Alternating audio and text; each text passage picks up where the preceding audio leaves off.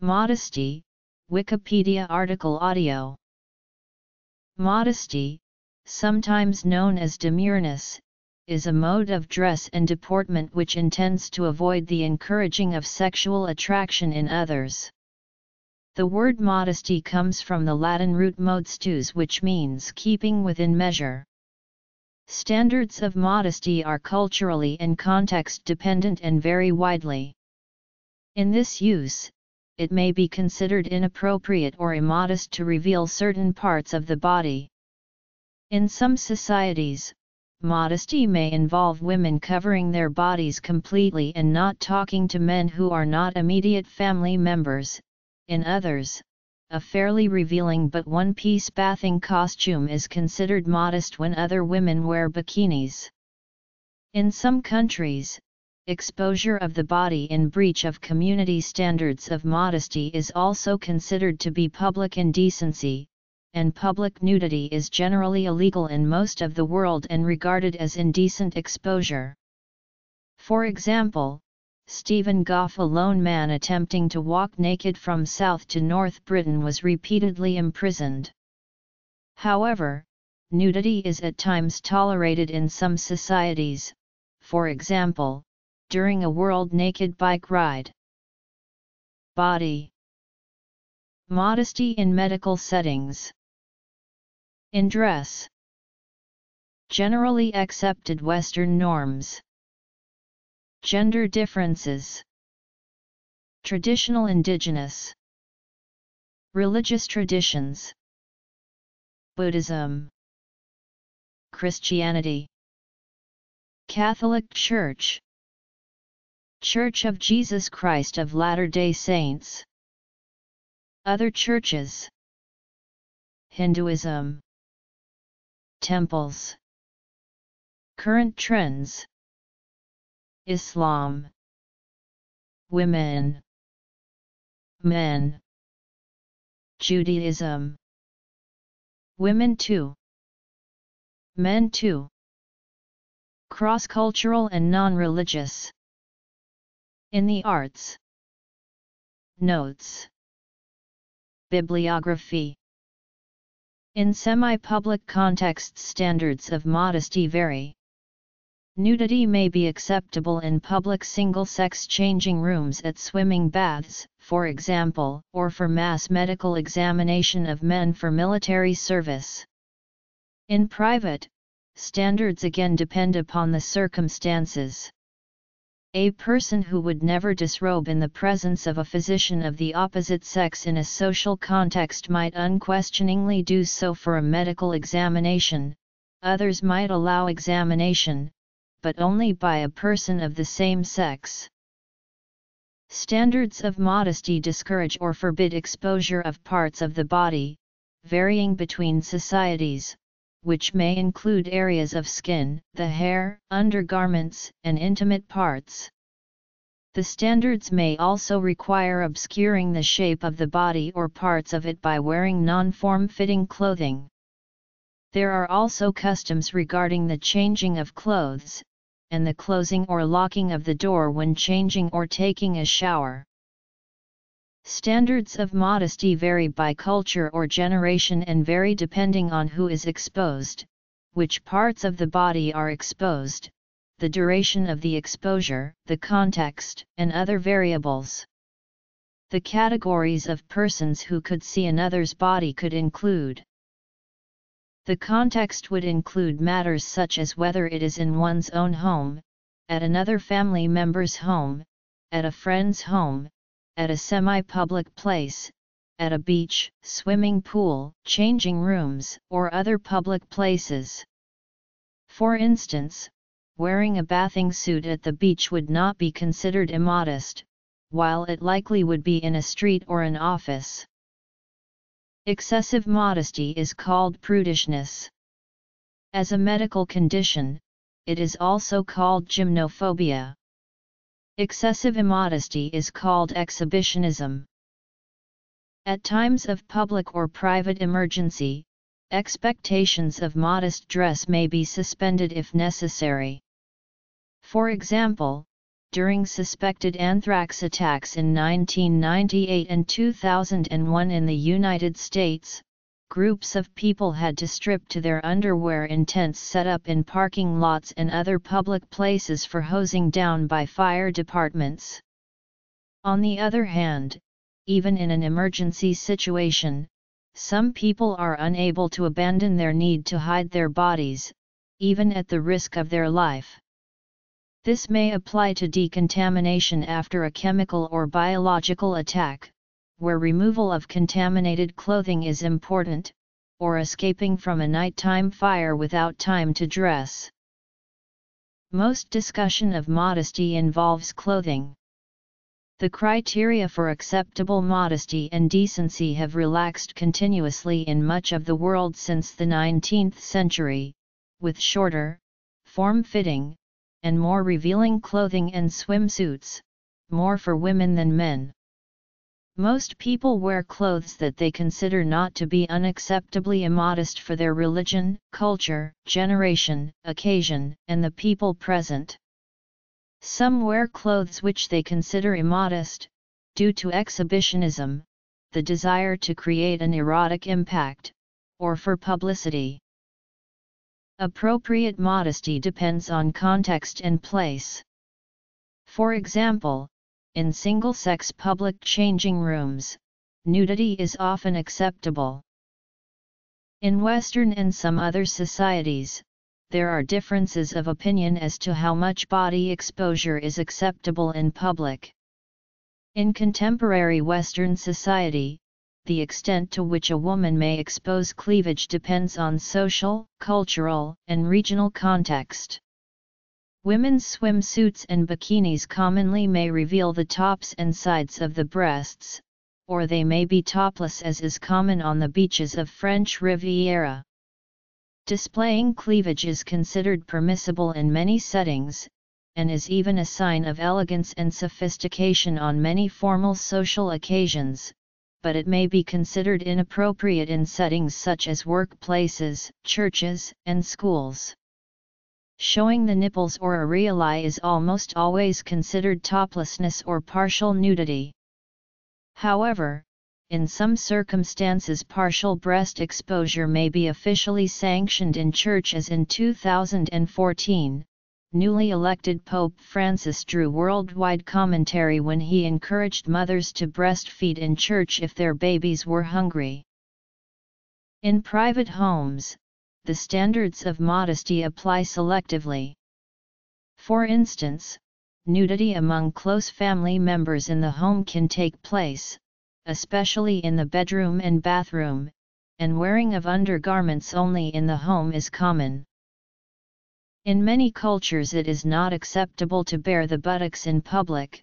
Deliberately doing so is sometimes intended as an insult. In public, Western standards of decency expect people to cover their genitalia, and women to cover their breasts. In the early 21st century, public breastfeeding has become increasingly acceptable, sometimes protected by law.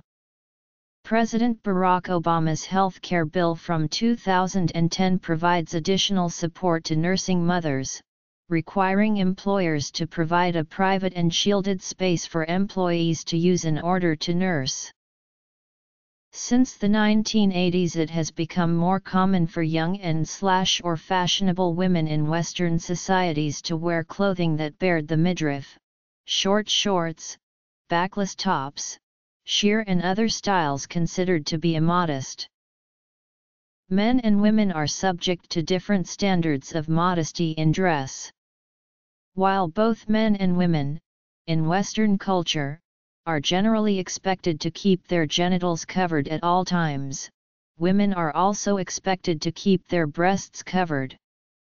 Some body parts are normally more covered by men than women, e.g., the midriff and the upper part of the back. Organizations such as the Top Free Equal Rights Association advocate for gender equality regarding display of the body. In 1992, New York State's highest court accepted 14th Amendment arguments and struck down the provision in New York's exposure of the person statute that made it illegal for women to bare their chests where men were permitted to do so.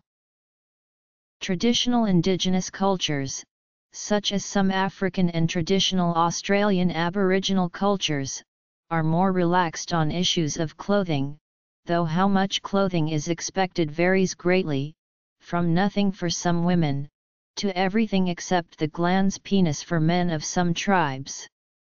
In some African cultures, body painting is considered to be body coverage, and is considered by many an attire. Modesty doesn't have to be related to having more clothes, especially in the case of natives' tribes. Some feel exposed when seen in certain clothes, even though normal attire is much more revealing. Having ear or lip stoppers is seen as modest, with the opposite being true as well. Most world religions have sought to address the moral issues that arise from people's sexuality in society and in human interactions. Each major religion has developed moral codes covering issues of sexuality, morality, ethics, etc. Besides other aspects of sexuality, these moral codes seek to regulate the situations which can give rise to sexual interest and to influence people's behavior and practices which could arouse such interest, or which overstate a person's sexuality. These religious codes have always had a strong influence on people's attitudes to issues of modesty in dress, behavior, speech, etc. Modesty in dress is important in Buddhism. The Sikhiya rules of Buddhist monastic code, for example, provide guidelines on proper clothing as well as recommended ways of dressing for monks. I will wear the lower robe wrapped around, a training to be observed. I will not go with robes hitched up in inhabited areas, a training to be observed. The robes hitched up phrase above refers to lifting one's one or two-piece cloth robe, thereby exposing either side or both sides of one's body to other human beings in an inhabited area. Such exhibitionism is not recommended to monks. Beyond monks, the Buddhist belief is that modesty has a purifying quality to everyone. According to the New Testament, whose adorning let it not be that outward adorning of plaiting the hair, and of wearing of gold, or of putting on of apparel, but let it be the hidden man of the heart, in that which is not corruptible, even the ornament of a meek and quiet spirit, which is in the sight of God of great price. In like manner also, that women adorn themselves in modest apparel, with shamefacedness and sobriety, not with broided hair, or gold, or pearls, or costly array. Catholics are expected to dress modestly. It is recognized that the forms taken by modesty vary from one culture to another. The wearing of a head covering at Mass was for the first time mandated as a universal rule for the Latin Rite by the Code of Canon Law of 1917, abrogated by the 1983 Code of Canon Law. Apart from that, there have never been any official guidelines issued by the Catholic Church. But from time to time the Church hierarchy, and some popes, have given opinions on various matters. Although these guidelines are not binding, they are often followed. Pope Pius XII stated that women should cover their upper arms and shoulders, that their skirts should cover at least as far as the knee, and the neckline should not reveal anything. Giuseppe Cardinal Siri of Genoa stated that trousers were unacceptable dress for women. Many traditional Catholics have attempted to further expand on this latter standard. Some Catholics have attempted to form cohesive theories of modesty. Sometimes this is from a sociological perspective, while at other times it takes a more systematic, Thomistic approach, combined with the writings of the Church Fathers. Approaches arguing primarily from traditional practices and traditional authorities, such as the saints, can also be found. Around 1913, it became fashionable for dresses to be worn with a modest round or V-shaped neckline. In the German Empire, for example, all Roman Catholic bishops joined in issuing a pastoral letter attacking the new fashions. The Catholic Legion of Decency has been active from 1933 in monitoring morally objectionable content in films. It has condemned a number of films, including several on account of the clothing worn.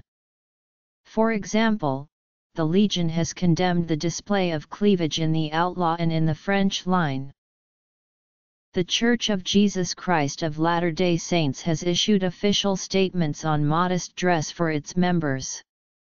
Clothing such as short shorts and short skirts, shirts that do not cover the stomach, and clothing that does not cover the shoulders or is low-cut in the front or the back are discouraged.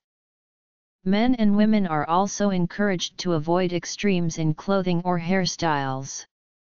Rules on modesty also include women being asked to wear no more than one pair of earrings.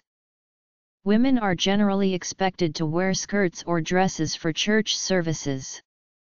Most LDS members do not wear sleeveless shirts or shorts that do not reach the knee. The church-funded university, Brigham Young University, requires students and tenants of BYU housing to sign an agreement to live according to these standards of modesty. Many other Trinitarian Christians also consider modesty extremely important, though considerable differences of opinion exist about its requirements and purposes. Amish groups and some Mennonite groups like Conservative Mennonites are known for their adherence to modest fashion styles. Evangelical Christians and Holiness Christians also have strict guidelines on modesty. Many Christian communal groups chose to dress simply and modestly as an outward symbol of the rejection of vanity and worldliness. The Hutterites and the Bruderhof, both Christian intentional communities stemming from the Anabaptist tradition, wear modest clothing, and the women wear head coverings. A spouse or partner, a friend or family member of the same sex, strangers of the same sex.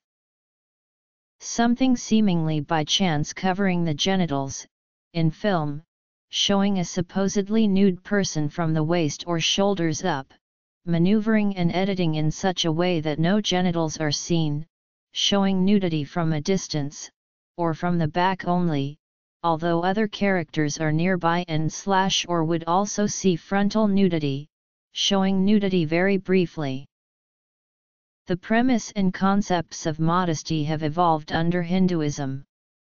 During Vedic times, both women and men wore at least two pieces of draped dress that was largely undifferentiated, voluntary and flexible. Stitched clothes such as skirts and bodices were also common in the Vedic period. However, modesty was not determined by the precepts of religion, but by local traditions, social codes, profession, circumstances, and occasion. The multiple pieces of draped dress for women evolved into a single length of draped cloth among Indian Hindus, now called sari, but remained two or more pieces in Southeast Asian Hindus. For men, the draped dress reduced to one piece now called by various names such as dhoti, lungi, puncha, lacha and other names among Indian Hindus, and kamban among Balinese Hindu. The Hindu belief, suggests Christopher Bailey, is that modesty through appropriate dress has the energy to transmit spirit and substance in a social discourse. The dress serves as a means of expression or celebration, with some dressing elements such as saffron threads or white dress worn by men as moral, transformative and a means to identify and communicate one's social role in a gathering, or one's state of life such as mourning in days or weeks after the passing away of a loved one. The canons of modesty for Hindus in South Asia underwent significant changes with the arrival of Islam in the 12th century. The Islamic rulers imposed a dress code in public places for Hindu dhimmis, per their Islamic mores of modesty. The sari worn by Hindu women extended to provide a veil, as well as a complete cover of her navel and legs. In the early 18th century, Triambakayajvan, a court official in south-central India, issued an edict called Stradharmapadati. The ruling outlined required dress code for Orthodox Hindus in that region. Stradharmapadati laced social trends with Hindu religion to place new rules on modesty for women, but gave much freedom to men. The concept of modesty evolved again during colonial times when the British administration required Indians to wear dresses to help identify and segregate the local native populations. Bernard Cohn, and others remark that dress during colonial era became part of a wider issue in India about respect, honor and modesty, with the dress code intentionally aimed by the administration to reflect the nature of relationship between the British ruler and the Indian ruled. The British colonial empire encouraged and sometimes required Indians to dress in an Oriental manner, to help define and enforce a sense of modesty, identify roles, and a person's relative social status. Among Indonesian Hindus, the accepted practice of toplessness among teenage Hindu girls changed during the Dutch colonial rule, with women now wearing a blouse or colorful cloth. Inside most Hindu temples, there is an expectation of modesty rather than sexual allurement. Men and women typically wear traditional dress during religious ceremonies and rituals in a temple, with women wearing sari or regional Indian dress. In Indonesia and Cambodia, Hindu temple visitors are often requested to wrap their waist with traditional single-piece cloth called kamban, wastra, or sarung, with or without saput. Hindus have diverse views on modesty, with significant regional and local variations. Among Orthodox Hindu populations, sexually revealing dress or any sexual behavior in public or before strangers is considered immodest, particularly in rural areas. In contrast, the dress of deities and other symbolism in Hindu temples, the discussion of dress and eroticism in ancient Hindu literature, and artworks of Hinduism can be explicit, celebrating eroticism and human sexuality. In general, a disregard of modesty can be confusing or distressing, in particular to traditional Hindu women. Even in healthcare context, some Hindu women may express reluctance to undress for examination. If undressing is necessary, the patient may prefer to be treated by a doctor or nurse of the same sex. Islam has strongly emphasized the concept of decency and modesty. In many authentic hadiths, it has been quoted that modesty is a part of faith. Modesty is verily required in the interaction between members of the opposite sex and in some case between the members of same sex also. Dress code is part of that overall teaching. And tell the believing women to cast down their glances and guard their private parts and not expose their adornment except that which appears thereof, and to wrap their head covers over their chests and not expose their adornment except to their husbands, their fathers, their husbands' fathers, their sons, their husbands' sons, their brothers' sons, their sisters' sons, their women, that which their right hands possess, or those male attendants having no physical desire, or children who are not yet aware of the private aspects of women. Quran 24:31. O Prophet! Say to your wives, your daughters, and the women of the believers that they should let down upon themselves their jalabib. Quran 33:59. Jalabib is an Arabic word meaning loose outer garment. In some Muslim societies, women wear the niqab, a veil that covers the whole face except the eyes, or the full burqa, a full body covering garment that occasionally does cover the eyes. Wearing these garments is common in some, but not all, countries with a predominantly Muslim population. Though by some scholars these expressions of modesty are interpreted as mandatory, most countries do not enforce modesty by law. However, a few countries, such as Saudi Arabia, Afghanistan, and Iran, enforce specified standards of dress for women. Tell the believing men to cast down their glances and guard their private parts. That is purer for them. Indeed, Allah is acquainted with what they do. Quran 24:30. Most scholars agree that men are required to cover everything from the navel to the knees. Some men choose also to wear the traditional Islamic cap, similar to but larger than the Jewish yarmulke or kippah. The taqiyya may vary in shape, size, and color, with differences according to tradition, region, and personal taste. Modesty in Judaism, called tzniut, is important beyond aspects of clothing. It extends to behavior in public and in private, and depends on the context. Orthodox and ultra-Orthodox Jewish women usually wear skirts to their knees, with blouses covering the collarbone and sleeves coming to or covering elbows. See-through materials may not be used and clothes are expected not to be tight-fitting, provocative, loud in color, or display texts. These rules are relaxed to allow for color and text in less strict communities. Some modern Orthodox communities allow the collarbone to be shown, and sleeves not to reach the elbow. There are many different opinions on these issues. Some communities apply these standards to girls as young as 3. Less strict conservative Judaism recommends modest dress, but this is not broadly observed.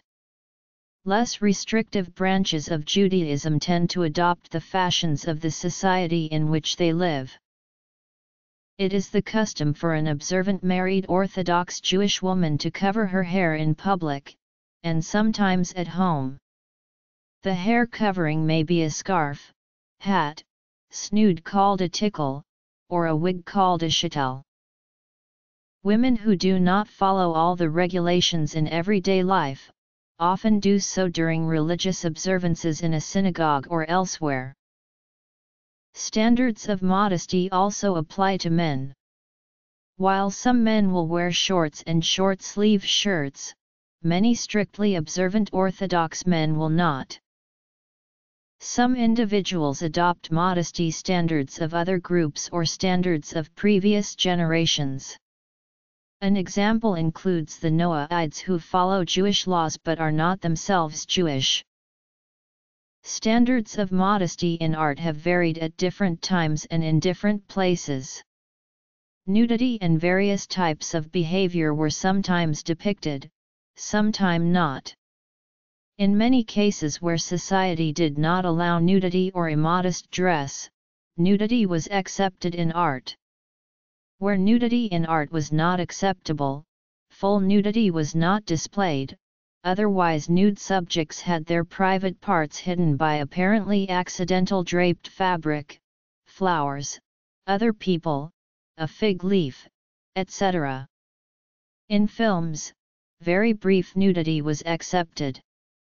Some nude artworks had fig leaves added when standards became less permissive. In a given society, the criteria varied according to the circumstances. For example, artworks on public display were more restrained than those for private display to adults. Nudity in art was sometimes suggested without actual depiction by. In cartoons, even in cases where the genital area is not covered with clothing, genitals are often simply not drawn, as is the case in Family Guy and other animated sitcoms. In the film Barnyard, showing anthropomorphized cattle of both sexes walking on two legs, instead of either showing genitals of male cattle or not showing them, the concept of a male cow was used, with an udder.